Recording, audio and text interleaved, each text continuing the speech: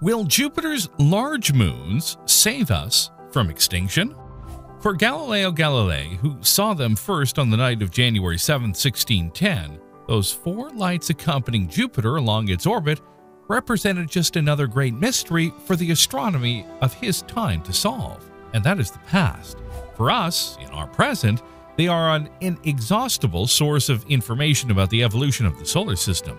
But for those to come in the very distant future, Jupiter's moons will be four wonderfully habitable worlds, where they will take refuge to escape the grip of the dying sun. Don't believe it? Well, I can't argue with that. No one can know how things will turn out in a billion years. But good fairy tales help us to live, don't they?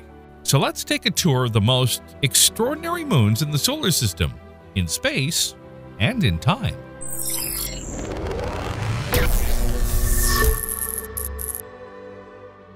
Even with just a pair of binoculars, you can see the four main satellites of Jupiter. They are not planets because they orbit their parent planet rather than the Sun, but they are certainly planet-like.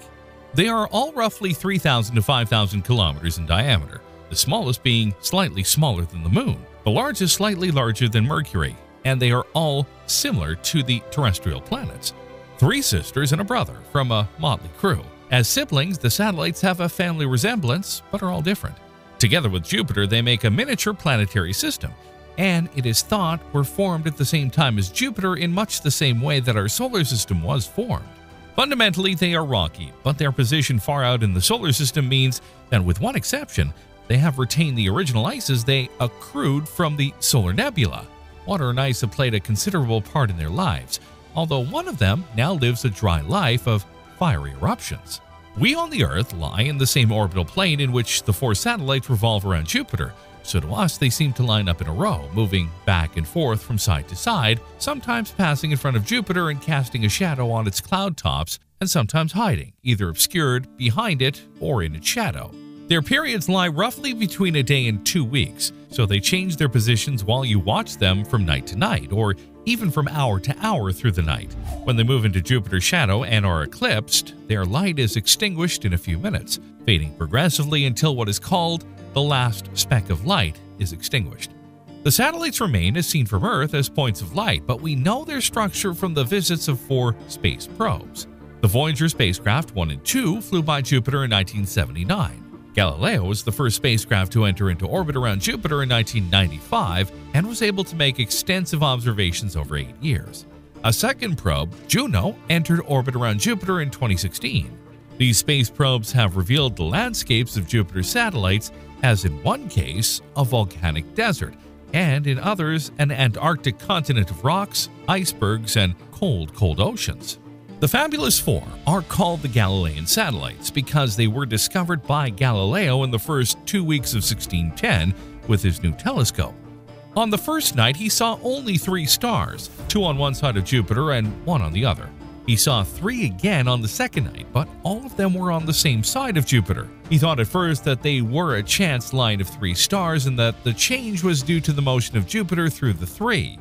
A couple of nights later, there were only 2, and then a few nights later, there were 4. They became known as Io, Europa, Ganymede, and Callisto, all of them in mythology Jupiter's lovers of both sexes. Io, a hellish world. The closest of Jupiter's moons to the planet is Io, the 4th largest satellite in the solar system and the densest of all at 3.5 grams per cubic centimeter. The entire surface of Io is coated with black rocks mixed with sulfur, yellow, orange, and red in its different forms, like a medieval picture of hell.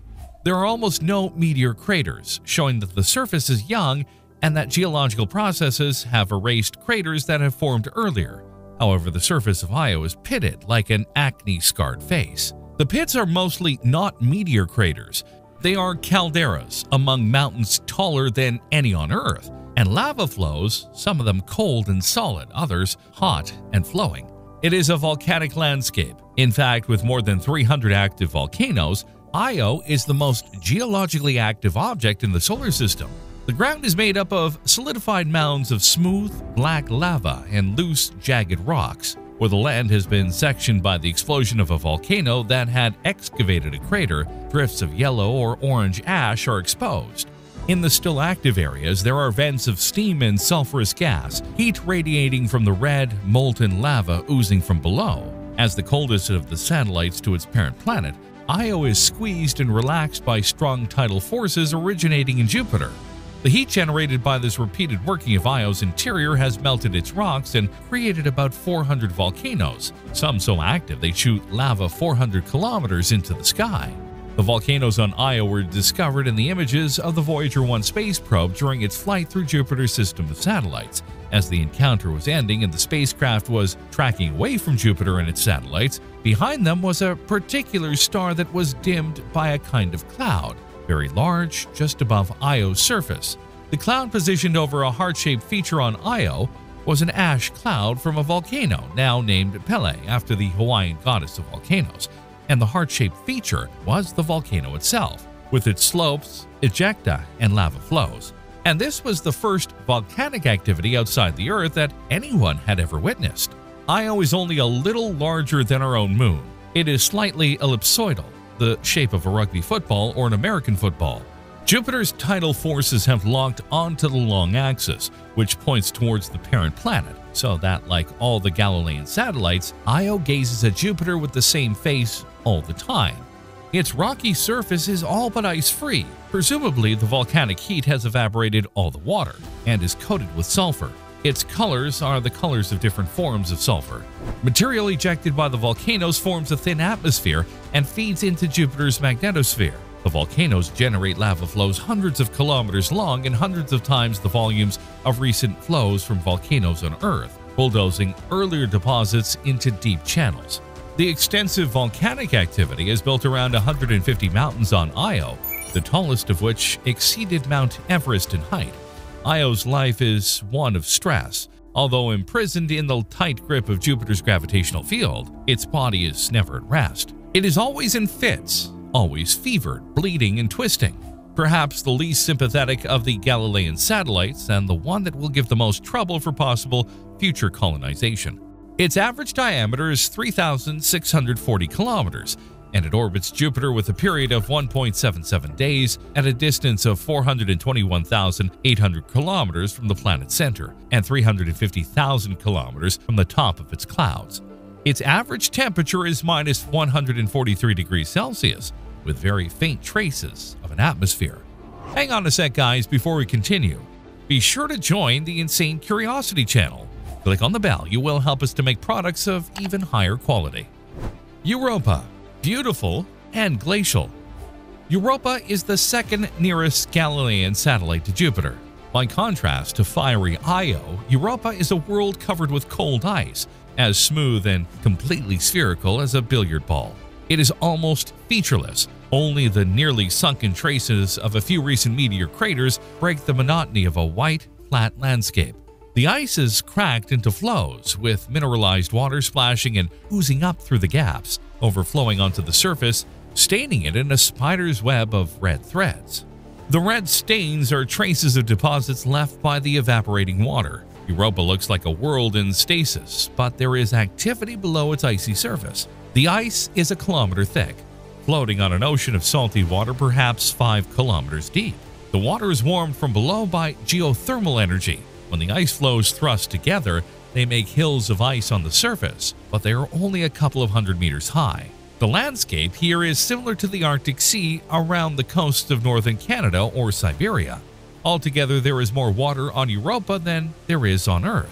In some future space mission, it might settle on the ice and try to penetrate through the ice layer, perhaps by using a radioactive probe to melt the ice and work its way down through the meltwater. It would be a suicide mission for the probe, as the water would refreeze above it, sealing it in. But what would it find?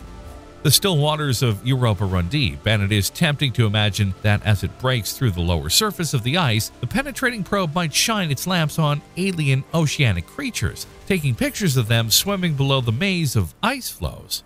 Okay, these are just dreams for the time being, and it is perhaps best to play it safe. As safe as these measurements are, trivial but established. With a diameter of just over 3,100 kilometers, Europa is slightly smaller than the Moon and is the 6th largest satellite and the 15th largest object in the solar system. Its density of 3 grams per cubic centimeter suggests that it is similar in composition to terrestrial planets, being predominantly composed of silicates. Europa orbits Jupiter with a period of about 3.5 days at a distance of 670,900 kilometers. It too with a hemisphere constantly facing Jupiter. The average temperature on the surface is minus 170 degrees Celsius. Observations using the Hubble Space Telescope onboard spectrograph revealed the presence of a tenuous atmosphere composed of oxygen, perhaps the most promising Galilean, who knows? Ganymede the Big and Callisto the Loner. And then further outward, we find Ganymede, with a diameter of 5,262 kilometers, is the largest of the Galilean moons. Indeed, the largest moon in the solar system, and even further away is Callisto, which is almost as big, the third largest moon in the solar system, as big as Mercury, but a third as massive. This means that they are both much less dense than planets made of rock and iron. The two moons must be mixed with something much lighter. That something is water, liquid water, and ice. Both Ganymede and Callisto have rocky surfaces that are cratered like the moon and Mercury. They look like the moon, particularly Ganymede, which has 2 sorts of surface. A third of it is dark in color with lots of craters, thus very old. The other 2/3 is lighter in color, not so cratered, so younger. Its peculiarity is that it is laced with grooves and ridges. The lighter terrain on Ganymede is like the moon's Maria, caused by the upwelling of molten material from the interior that flooded lower areas of the surface. The difference is that the upwelling was not lava, but water melted by an asteroid impact. Callisto is similar with parts of its surface lying in ripples, waves frozen by the intense cold. Ganymede has an iron core that produces a weak magnetic field, but not Callisto. Their big secret is that several lines of argument point to both satellites having, under their rocky surface, a liquid ocean of salty water. The ocean hidden in Ganymede is perhaps 1,000 kilometers deep, and like Europa's ocean, holds as much or more water than on Earth. Callisto's ocean is only a few hundred kilometers deep. Like Europa's oceans, these oceans, if they do indeed exist, may have life swimming in them. There could well be a greater chance of finding life on the Galilean satellites than on Mars. But as we have already said, it is better to keep our feet on the ground and stick to the facts. Ganymede orbits Jupiter in 7.1 days at a distance of 1,070,400 kilometers, 2 with one hemisphere constantly facing the gas giant. Controversially, it has a very weak oxygen atmosphere, while the temperature on the surface is minus 164 degrees Celsius. In contrast, Callisto, the outermost and most isolated of the 4 Galileans, has a diameter of 4,821 kilometers and orbits in 16.7 days at a distance from Jupiter of 1,868,000 kilometers. It is also the least dense of the 4, with a density of just 1.8 grams per cubic centimeter. The temperature on the surface averages minus 153 degrees Celsius, while the almost non-existent atmosphere is mostly made up of traces of carbon dioxide. This, as we said at the beginning, is the present, made up of exciting photographs, surveys, and data. A present that tells us about 4 worlds of wild and hostile nature. But it is in the future that Io, Europa, Ganymede, and Callisto will perhaps find a chance to serve the cause of the survival of the human species.